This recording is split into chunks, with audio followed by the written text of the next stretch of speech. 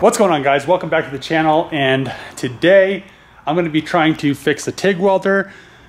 I just pulled this gnarly screw out of one of my inner duals on my truck, so now that is good to go. I was wondering, I had this weird vibration and I didn't know what it was, and I checked the air pressure today.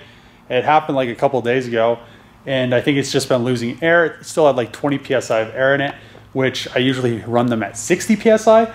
So put a plug in it, and now it's at 60 psi again, and we're good to go. So I need to reprogram the TPMS sensors in there, but I just haven't done it. So now that screw's out, my truck is good to go, and I shouldn't have any more issues. It's just like, look at that thing. It was just smashed in there. I thought it was like a chunk of steel, because that's all I could see, and I was like, oh no. But when I pulled it out, I knew I was all right to plug it. So yeah, that's it's kind of sketchy, because you don't know what's going to be on the other side of that. If it's too big, you can't plug it, and you just have to get like a new tire. So we're going to try to diagnose this TIG, try to figure out what's going on with it, why it won't work. It's I need the TIG so I can make the FC exhaust. Once I have the TIG running, I could bust the FC exhaust out. That thing's going to be nice. That's going to be quiet. So let's figure out what's wrong with this thing, or at least try to figure out what's wrong with this thing, and kind of go from there. But I think it should be pretty simple, because it did work 6 years ago before I left to Minnesota, and it hasn't been used this whole time. Just the only thing was mice inhabited it. So I don't think it'll be that big of an issue. So let's get to work on this thing, try to figure it out, and I will keep you guys updated on the whole diagnostic process. So I jumped the foot pedal. I'm guessing that the foot pedal is not the issue. It seemed like when I jumped it, it did the exact same thing. One thing I did notice was this guy right here seems to get extremely hot. And I pulled the covers back off, looked over everything once again. All the wires look like they're intact. It doesn't look like anything is leaking. One thing I did notice though, that I didn't notice before, the green wire right there is the ground. For some reason, so there was a mouse nest on the other side of that. Some reason mice pee is extremely corrosive, which if there is no ground, this machine, it might have enough ground to turn on, but it might not have enough ground to actually strike an arc. This wire looks super corroded, so I'm gonna pull that off, clean it up, see if I can clean it up. I may have to shorten the lead a little bit and put the, reattach all the wires. The, white, red, green, and black. So green is always ground, white is neutral. They're using red. Well, I guess it kind of depends on how they have it wired up. But usually white is neutral, green is ground, and black and red would then be 120. So 120 each, which is 240. But we are gonna clean this up. Hopefully we can resolve this issue. It could just be that it is corroded on that ground. There's not enough ground to actually strike an arc. And once I do create a ground good enough to strike an arc, the machine may actually work again. So we're gonna try this. Hopefully it fixes it, because I can't really see anything else that could be causing the issue. Just got back from the store. What I did was went and got brand new lugs. Since the ground lug was seized and I could not get it undone, I decided to just replace all of them. I also got some wire cutters, so now I'm going to redo the power wires in.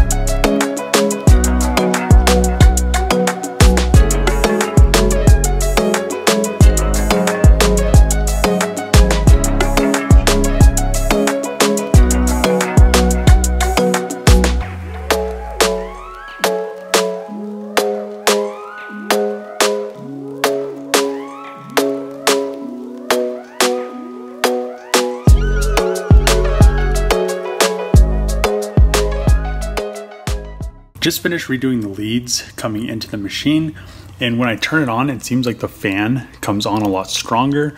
So you could tell that the ground wire did have some corrosion on it. I'm not exactly sure what that was from, but now it is all fixed and new. We do know that there's power coming in and making it to the switch and making it to the fan. Now I need to figure out why the HF circuit is not actually engaging. Pulled the main relay off and this wire was not connected. I'm guessing something, maybe a mouse, maybe just time moving it around. It may have just came off. What I'm gonna do is reattach that wire. So the welder does look like a disaster right now. Just hooked everything up to test it. Tomorrow I want to actually put riv nuts in a lot of the spots. It has a lot of through screws with nuts and washers. There's a bunch of washers, bunch of nuts, bunch of screws that are just redundant. So I'm gonna throw some riv nuts in the fiberglass isolators panels.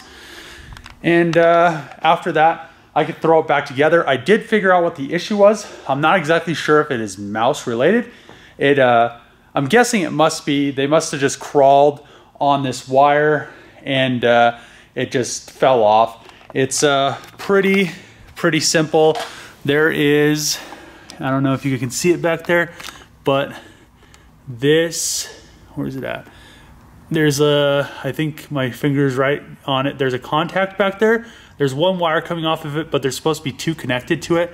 There is a wire kind of just hanging right there. You can almost see it. You can see the silhouette of it right above my finger right there. There's that wire. It's not connected to anything. It's supposed to be connected to that wire above it. And that's the reason the welder is not actually triggering. That goes through a coil that pretty much just triggers the whole system. So the first relay is for the foot pedal. Well, actually, technically it is the third relay is for the foot pedal. And then that, when you trigger that, it energizes through that coil and triggers both the other relays. So the welder actually strikes an arc and everything. So I just tested it. It struck an arc. Everything is good to go. I just don't like how there are so many different little screws and everything. So the plan is I'm going to throw some riv nuts in this thing tomorrow. I don't want to do it today. It's actually pretty late already. So I'm going to throw some riv nuts in it tomorrow, get it all buttoned up, get it back together. The TIG welder will be 100% working. The regulator and the cup, I thought they would be here already, but I'm guessing it's already Wednesday, so they'll probably be here hopefully Friday, maybe Monday. We'll see what happens.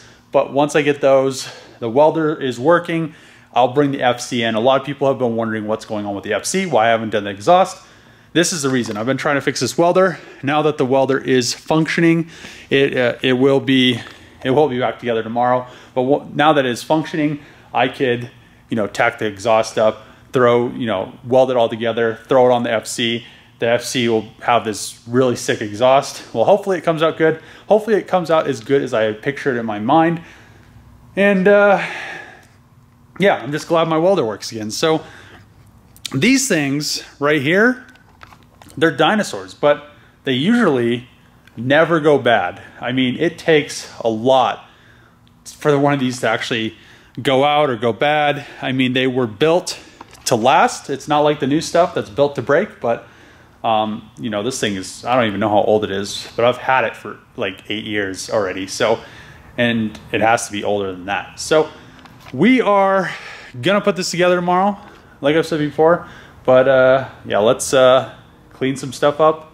And then I'm just excited that this thing actually is gonna work again. Pretty much got everything cleaned up that I wanted to clean up. And this is gonna be another short video. I've been pretty busy today, so I really haven't filmed too much for this video, but I filmed stuff for other videos, so you guys will be pretty pumped, I think, in the next couple days.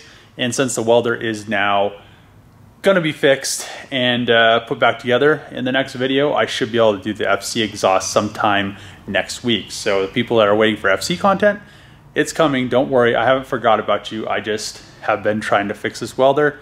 To weld the exhaust, I need the welder. So we will be doing FC stuff, and well, next week we're gonna be doing a lot of stuff. It seems like I'm gonna be bringing a car down to the shop finally. We're gonna be taking the Hellcat to the dealership to get the key programmed and stuff. I'm gonna be doing the exhaust in the FC, and I think I'm gonna be doing some stuff with some other cars. So we'll see. I want to bring another car down here. I'm not exactly sure which one it is. It might be the it's in between 3 cars. Actually, it's in between 4 cars. It's either the VR4, the Blue Coupe, the 240Z, or the FD. So I gotta flip like 2 quarters, and then I gotta flip like another quarter to figure out which ones I'm gonna bring, I guess. I don't know. I gotta figure out soon. I really want to get the VR4 done. That is kind of, you know, in my mind, and I want to actually have it completed. So that may be priority, but I also want to get the Blue Coupe done. But that is kind of a big project, and I kind of want to get some of the other parts kind of lined up for it.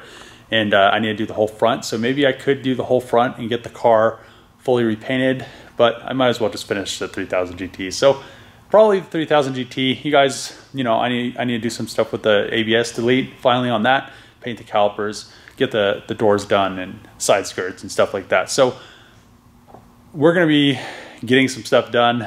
Hopefully next week is a very productive week. And thanks for watching the videos. Subscribe if you're not subscribed. Throw a comment below. Thumbs up. See you guys tomorrow.